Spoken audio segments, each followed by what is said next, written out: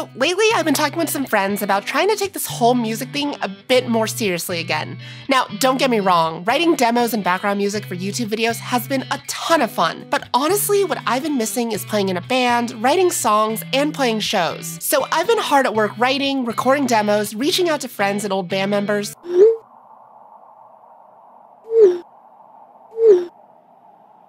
And as I've been writing and practicing, I realized there's a key component to my live rig that I'm sorely missing: an overdrive pedal. The one that I used to use was on loan from my old guitarist, so that spot on my board has been empty for a bit too long. And sure, it would probably be a lot more on brand for me to just build the pedal I need, but Seattle has so many amazing music shops that I'm positive one of them will have exactly what I'm looking for. So today, I thought I'd take you all through 3 of my favorite music shops around town as we hunt for my perfect pedal.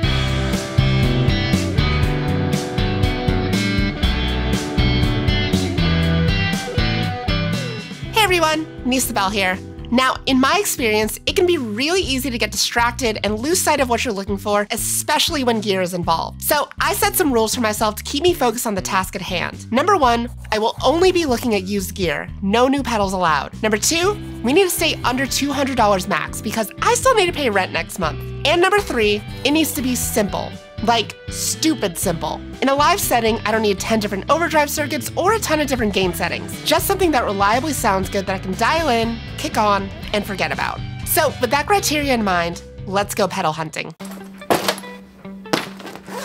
Now, before we could start our search in earnest, the first thing I need to do is meet up with my good friend Seb, who's gonna be helping us out with filming today. What up? Did you get your ears pierced? No. And once we had our 2-person team assembled, we headed out to our first location, Capitol Loans. Capitol Loans is a little pawn shop located in the Capitol Hill district of Seattle. And despite their size, they always have a huge selection of guitars, amps, keys, and of course, guitar pedals. So I tried out a few different pedals from the Cattle and Bread Dirty Little Secret to the DoD 250. Lucky for me, they even had my amp in stock so I could get a good idea of how these pedals would sound on my rig. But out of all the pedals I tried, the standout one honestly surprised me.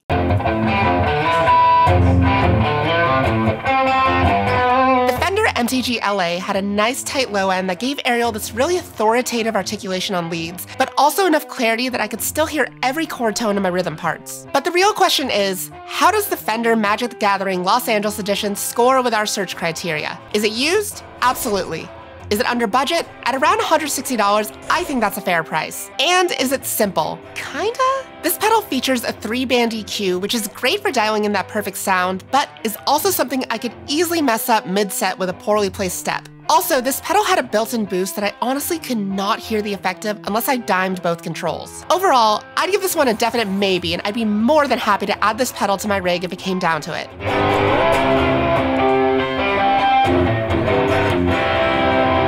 So I asked the staff at Capitol Loans to hold this one behind the counter for me, and we headed off to our second location.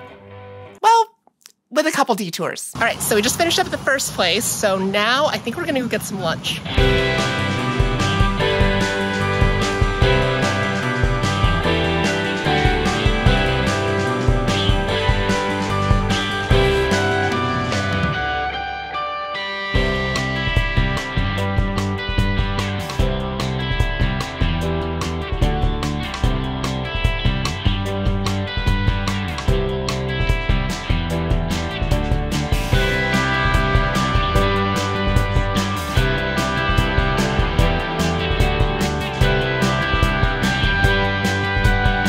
So far we are at 0 guitar pedals, 1 sunglasses. And with our food and fashion needs satiated, we finally arrived at our second stop, Dusty Strings. Dusty Strings is a surprisingly large shop tucked below ground level in the Fremont area. They specialize in acoustic instruments like guitars, mandolins, ukuleles, and are even one of the most prominent builders and distributors of harps. They also have to be what I consider the best door in all of Seattle. Now, some of you may be wondering, why am I looking for an overdrive pedal at an acoustic shop? Well, despite their reputation, Dusty Strings also has quite the selection of electric guitars, amps, and pedals. So after taking a look at their used inventory, I narrowed it down to 3 options: the Fox Pedals Kingdom V2, the Keeley El Rey Dorado, and the Jam Pedals Double Dreamer. These were definitely three of the most unique pedals I've ever tried. The Kingdom had this sort of granular roar to it, and the Keeley had this awesome aggressive bite that came through even with the gain dialed back. Both were super cool sounds, but not really what I was looking for. The real standout for me was the Double Dreamer. This is one of those pedals with two different overdrive circuits built in that you can switch between or stack. Both circuits individually sounded great, and they stacked perfectly in either order.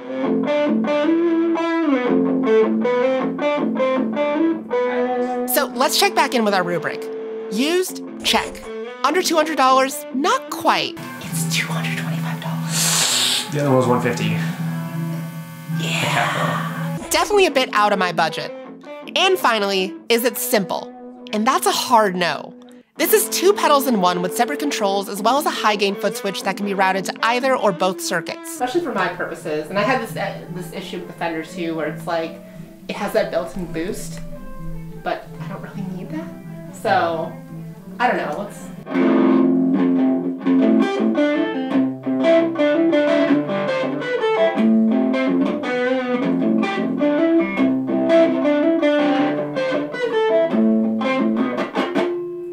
yeah, I'd only use one channel on it. I don't think that's good enough. So with that, I gave the Double Dreamer a score of, this is probably more than I need, and we got on the bus to our third and final location, the Trading Musician. The Trading Musician is located in the Ravenna neighborhood and is one of the most iconic Seattle music stores. They have a huge selection of gear ranging from amps to harmonicas, and of course, a fully stocked pedal library. So after perusing their massive overdrive distortion fuzz section, I found myself with two great options. Plus, one more that I just had to try. So the first of my non-pizza shaped options was the Mojo Hand FX Magpie, which is a classic British style overdrive.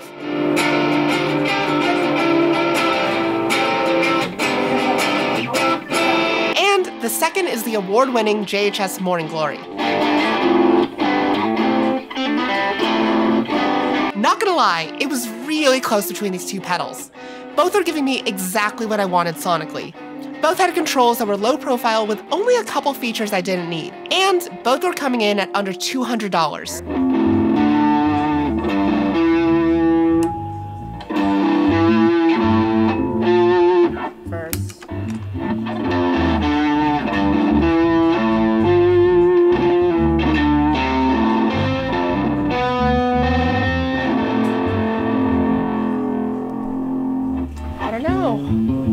I think if I had to pick out of these two, I'm going JHS, but we have not considered pizza. So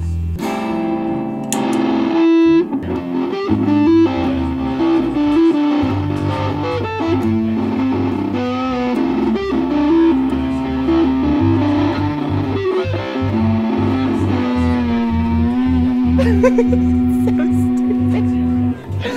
It sounds good. It actually sounds good. Okay, realistically, I don't need another fuzz. I have a fuzz that I love. I have a fuzz that I built. But Pizza. But come on. Pizza. But even with our pizza-shaped friend sounding that good out of nowhere, the JHS ended up winning out. So even if a few features on this pedal, like the gain toggle and the bright cut switch, would go unused in my rig, at $160, I'd rather have features that I like and don't use versus ones that I don't. So let's see how the JHS Morning Glory stacks up. Used? Check. Under $200? Check. Simple? Close enough. Earning this pedal a score of, yeah, I get the hype, and beating out the current frontrunner, the Fender MTG LA. And with that, I packed up Ariel one last time, purchased my first ever JHS pedal, and our search was finally over. Or so I thought, because as I was chatting with the staff on our way out, one of them asked, "Did you try the Nobels?" Now, at the time, I had never heard of the Nobels ODR1. I didn't know its history, nor about the Nashville session players that swear by them. All I saw was a pretty underwhelming Nickelodeon slime green pedal that honestly looks a bit like a cheap Boss knockoff. And at this point in our search, I was a bit pedaled out and ready to go home. But after enough poking and prodding from Seb and the staff, I relented and put it up against my newly purchased Morning Glory. And it was close. Like, really close.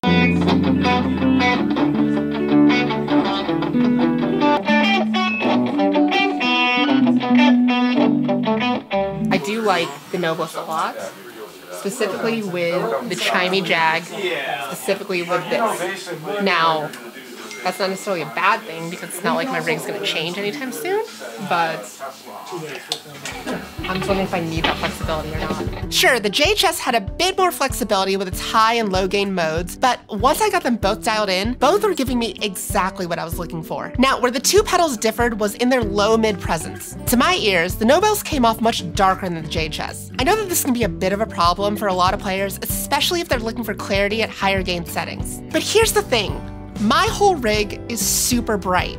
Bright pickups, bright pots, octave up effects. If I'm not careful, some of the sounds that come out of my amp will make your ears bleed. And with that in mind, the Nobels honestly seem like the perfect pedal to tame some of that runaway high end and to give me the grit that I'm looking for. So how does the Nobels score?